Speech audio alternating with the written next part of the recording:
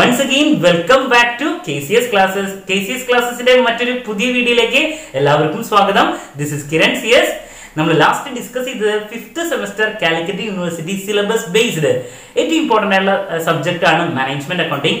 Introduction to marginal costing ആണ് last വീഡിയോയിൽ ഞാൻ ഡിസ്കസ് ചെയ്തത്. അതിൽ മാർജിനൽ കോസ്റ്റ് സ്റ്റേറ്റ്മെന്റ് വെച്ച് അവസാനിപ്പിച്ചിട്ടുണ്ടായിരുന്നു. ദെൻ ഞാൻ മെൻഷൻ ചെയ്ത ഒരു കാര്യമാണ് മാർജിനൽ കോസ്റ്റിംഗ് വെച്ചിട്ട് മാനേജേഴ്സിന് പല ഡിസിഷൻസ് എടുക്കാം.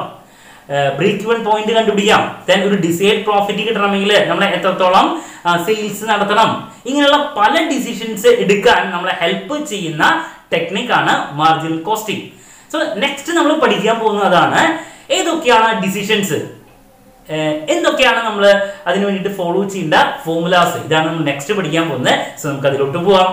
സോ ഞാൻ പറഞ്ഞിട്ടുണ്ടായിരുന്നു, ആദ്യം നമുക്ക് പഠിക്കാനുള്ളത് അല്ലെങ്കിൽ കണ്ടുപിടിക്കാൻ നമ്മളെ ഹെൽപ്പ് ചെയ്യുന്നതാണ് number 1 BP output in units. എന്താണ് BP output in units? അപ്പോൾ എന്തിനാണ് BP എന്ന് പറഞ്ഞാൽ ബ്രേക്ക് ഇവൻ പോയിന്റിനെയാണ് നമ്മൾ എന്ത് പറയാ BEP, break even point.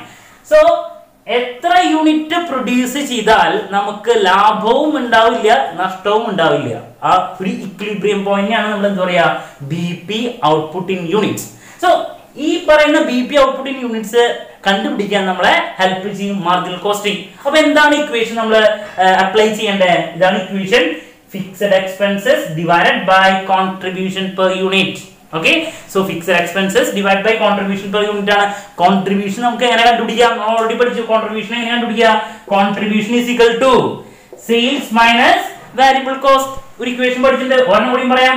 Contribution is equal to fixed cost plus profit. ഇങ്ങനെ രണ്ട് ഇക്വേഷൻ നമ്മൾ ഓൾറെഡി പഠിച്ചിട്ടുണ്ട്. സോ ഈ ഇക്വേഷൻ വെച്ചിട്ട് മാർജിനൽ കോസ്റ്റിന്റെ ഇക്വേഷൻ വെച്ചിട്ട് കോൺട്രിബ്യൂഷൻ കാണുന്നു, ഇത് അപ്ലൈ ചെയ്യണു, നമുക്ക് എന്ത് കിട്ടും? BP in units കിട്ടും. ഓക്കെ, ഇനി moving to number 2 BP sales. ഇപ്പൊ പറഞ്ഞ യൂണിറ്റ് ആണ്. ദെൻ BP സെയിൽസ് ആണ് നമുക്ക് കണ്ടുപിടിക്കാനുള്ളത്. ചോദിക്കുക BP സെയിൽസ് ഫോർ എക്സാമ്പിൾ ഒരു 1 lakh rupeesന്റെ സെയിൽസ് നടന്നാൽ മാത്രമേ നമുക്ക് ലാഭവും ഉണ്ടാവില്ല നഷ്ടവും ഉണ്ടാവില്ല. സോ നമുക്ക് BP സെയിൽസ് കണ്ടുപിടിക്കണമെങ്കിൽ നമുക്ക് അപ്ലൈ ചെയ്യുന്ന ഇക്വേഷൻ ആണ് fixed expenses divided by contribution into sales. Okay, so ഇവിടെ യൂണിറ്റ് ആയതുകൊണ്ടാണ് divide by contribution per unit.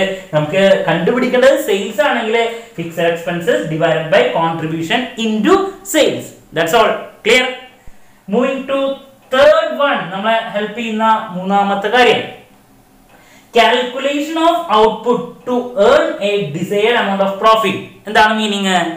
നമുക്ക് ഒരു ഫിക്സഡ് അല്ലെങ്കിൽ ഒരു ഡിസൈഡ് എമൗണ്ട് ഓഫ് പ്രോഫിറ്റ് നമുക്ക് കിട്ടണം. ഫോർ എക്സാമ്പിൾ നമുക്ക് വേണ്ടത് ഒരു 25,000 റുപ്പീസിന്റെ പ്രോഫിറ്റ് ആണ്. ഈ പ്രോഫിറ്റിനെ പറയുന്ന പേരാണ്, നമ്മൾ ആഗ്രഹിക്കുന്ന പ്രോഫിറ്റ്, അതിനെ പറയുന്ന പേരാണ് എന്ത്? Decide profit.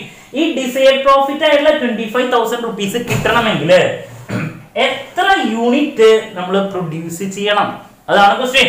Calculation of output to earn A decide amount of profit. നമ്മൾ എക്സ്പെക്ട് ചെയ്യുന്ന ആഗ്രഹിക്കുന്ന പ്രോഫിറ്റ് ഉണ്ടെങ്കിൽ നമ്മൾ എത്രത്തോളം യൂണിറ്റ് പ്രൊഡ്യൂസ് ചെയ്യണം. സോ ഇക്വേഷൻ എന്താണ്?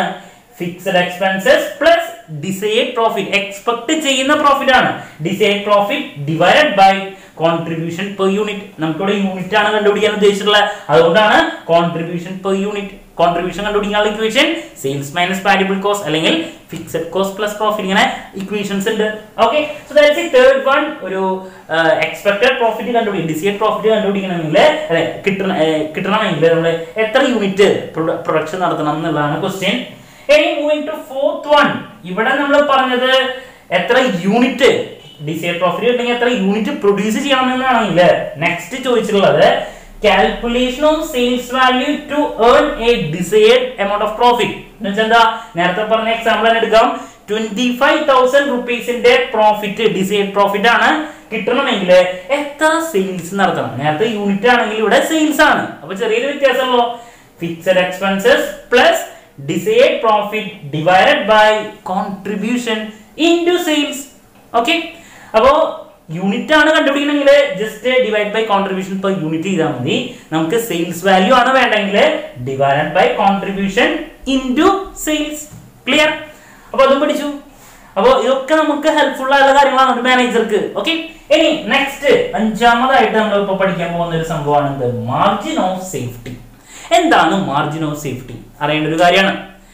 ഞാൻ നേരത്തെ ഇപ്പൊ പറഞ്ഞോളൂ BP സെയിൽസ് എന്ന് പറഞ്ഞ ഉദ്ദേശിക്കുന്നത് ലാഭമില്ല നഷ്ടമില്ലാത്തൊരു സെയിൽസിനെയാണ് പറയാ BP sales. 1 lakh rupees sales കിട്ടിയിട്ടുണ്ടെങ്കിൽ നമുക്ക് ലാഭമില്ല നഷ്ടമില്ല. ഇനി നമുക്ക് കിട്ടിയിട്ടുള്ള സെയിൽസ് ഈ BP സെയിൽസിനേക്കാൾ കൂടുതലാണെന്ന് ചോദിക്കുക. For example 1,25,000 rupeesന്റെ sales actual sales ഉണ്ട്. നമുക്ക് ലാഭവും നഷ്ടമില്ലാത്ത സെയിൽസിന് നമുക്ക് എത്രയാ 1 lakh ആണ് എങ്കിൽ നിങ്ങളെ എത്രത്തോളം സേഫ് ആണ്, നമ്മുടെ മാർജിൻ ഓഫ് സേഫ്റ്റി എത്രത്തോളം ഉണ്ടെന്ന് ചോദിക്കണേ. എത്രത്തോളം ഉണ്ട് നിങ്ങൾക്ക് തന്നെ പറയാം. ആക്ച്വൽ സെയിൽസ് 1,25,000 ആ, 1 lakh സെയിൽസ് BP ആണ്. അത്ര കിട്ടുമ്പോഴേ ലാഭമില്ല നഷ്ടമില്ലാണ്ടാവും. നഷ്ടമില്ലാത്ത പോയിന്റ് ആണ്. ദെൻ അതിനേക്കാൾ BP സെയിൽസിനേക്കാൾ എത്രത്തോളം സെയിൽസ് കൂടുന്നോ അതൊക്കെ നമ്മുടെ സേഫ്റ്റിയാണ്, മാർജിനാണ്, സേഫ്റ്റി മാർജിനാണ്. സോ അതിനെ പറയുന്ന പേരാണ് എന്ത്, മാർജിൻ ഓഫ് സേഫ്റ്റി. അപ്പൊ നിങ്ങൾക്ക് തന്നെ ഇക്വേഷൻ പറയാം. എന്താണ് ആക്ച്വൽ സെയിൽസ് അല്ലെങ്കിൽ present sales 1,25,000 minus BP sales അല്ലേ. 1,25,000 ആക്ച്വൽ അല്ലെങ്കിൽ present sales minus BP sales, അതിനെയാണ് എന്ത് പറയാ margin of safety. Clear? So ആദ്യം നമുക്ക് അറിയേണ്ട ഒരു 5 ഇക്വേഷൻസ് ആണ് ഞാനിപ്പോ പറഞ്ഞത്. ദാറ്റ് മീൻസ് ഒരു മാനേജർക്ക് ബേസിക് ആയിട്ട് അറിയേണ്ട കുറച്ച് കാര്യങ്ങളാണ്. ഇതൊക്കെ കണ്ടുപിടിക്കാൻ നമ്മളെ മാർജിനൽ കോസ്റ്റിംഗ് ഇക്വേഷൻസ് അല്ലെങ്കിൽ മാർജിനൽ കോസ്റ്റിംഗ് ടെക്നിക്ക് ഹെൽപ്പ് ചെയ്യുന്നതാണ്. സോ ഇതിന്റെ ബേസിൽ നമുക്കപ്പോൾ ഒരു പ്രോബ്ലം ചെയ്യാം. അപ്പോൾ ആദ്യം തന്നെ ഈ ഇക്വേഷൻസ് മൊത്തം തലയിലുണ്ടായിരിക്കണം, എന്നാലേ നമുക്ക് പ്രോബ്ലം ചെയ്യുമ്പോൾ പെട്ടെന്ന് മറച്ചിട്ടൊക്കെ എന്ത് ചെയ്യാൻ പറ്റുള്ളൂ, ചെയ്യാൻ സാധിക്കുള്ളൂ. സോ നമുക്ക് നെക്സ്റ്റ് പ്രോബ്ലത്തിലോട്ട് പോവാം.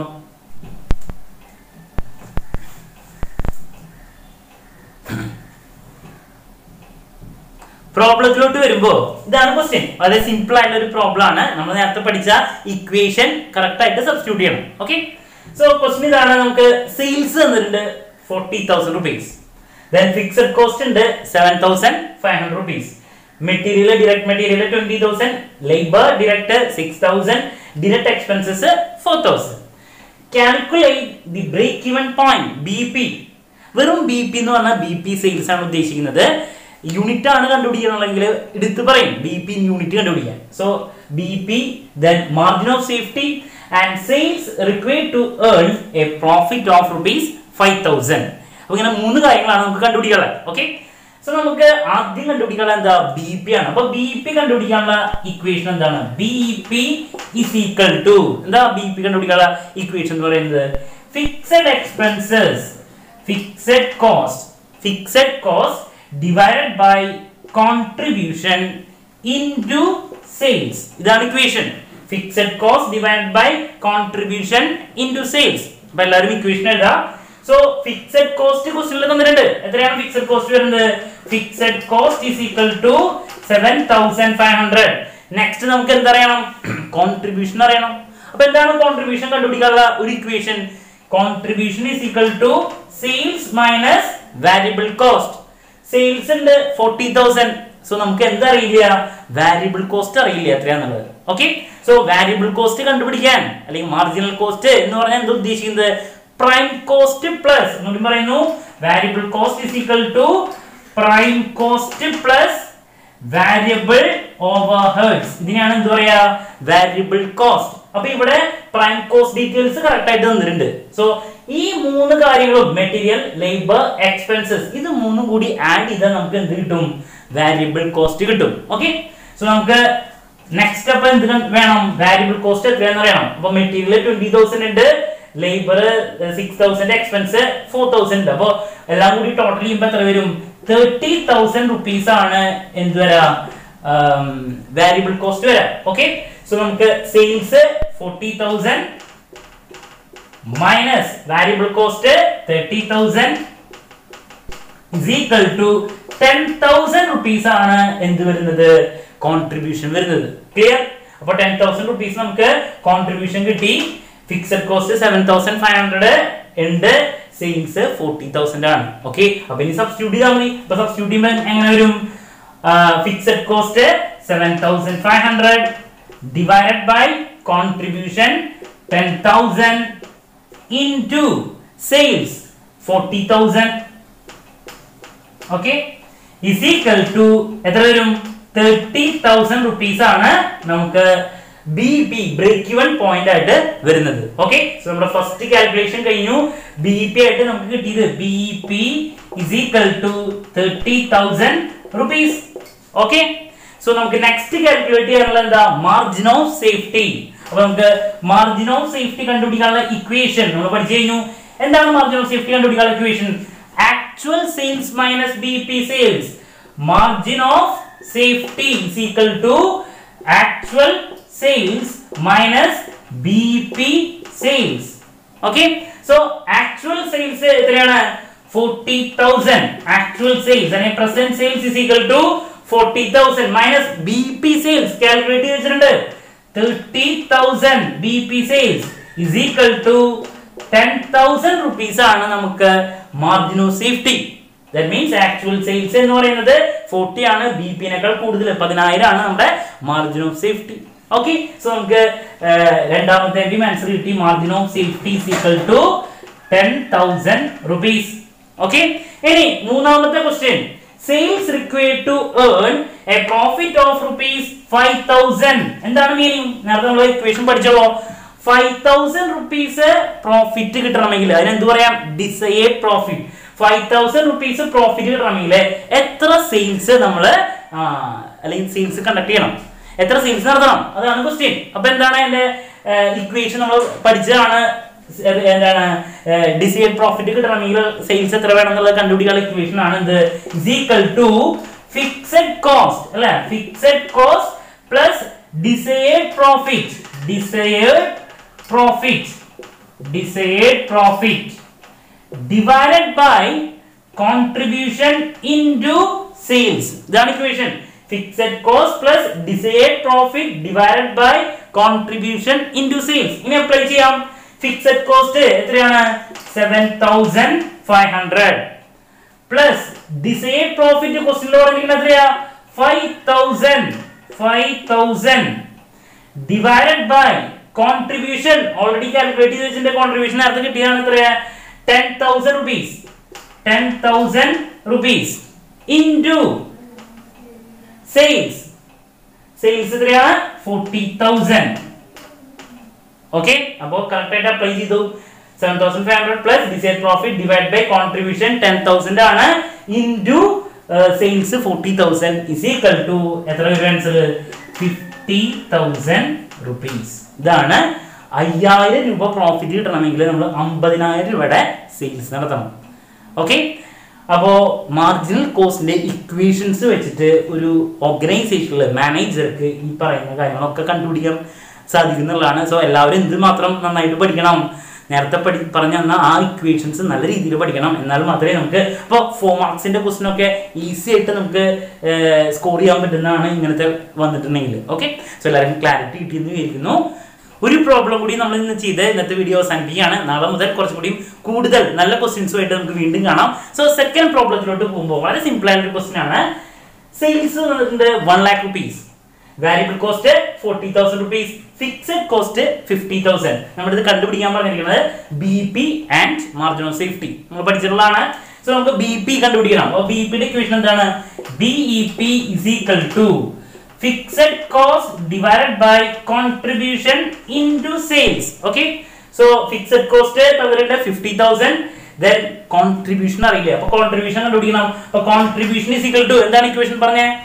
sales minus variable cost. sales എത്രയാണ്? 1 lakh rupees minus variable cost എത്രയാണ്? 40,000 rupees is equal to 60,000 ആണ് കോൺട്രിബ്യൂഷൻ. ഓക്കെ, സോ നമുക്ക് നെക്സ്റ്റ് BP കണ്ടുപിടിക്കാനുള്ള ഇക്വേഷനിലോട്ട് അത് സബ്സ്റ്റിറ്റ്യൂട്ട് ചെയ്യാം. അപ്പോൾ ഫിക്സഡ് കോസ്റ്റ് എത്രയാണ്? 50,000. So 50,000 divided by contribution 60,000. 60,000 into sales എത്രയാ? 1 lakh rupees. 1 lakh rupees. Okay, is equal to answer എത്ര വരും? ചെയ്യുമ്പോൾ നമുക്ക് കിട്ടുന്നത് 83,333. ഇതാണ് നമുക്ക് BP ആയിട്ട് കിട്ടുന്നത്. 83,333. സിമ്പിൾ ആണ്. അപ്പൊ എന്ത് മാത്രമേ നമുക്ക് കണ്ടുപിടിക്കേണ്ടി വന്നുള്ളൂ? കോൺട്രിബ്യൂഷൻ കാണാം, അപ്ലൈ ചെയ്യാം ഇക്വേഷനിലോട്ട്. ക്ലിയർ? സോ നമുക്ക് നെക്സ്റ്റ് ഒരു കാര്യം കൂടി കണ്ടുപിടിക്കാൻ പറഞ്ഞിട്ടുണ്ട്. രണ്ടാമത് എന്താ?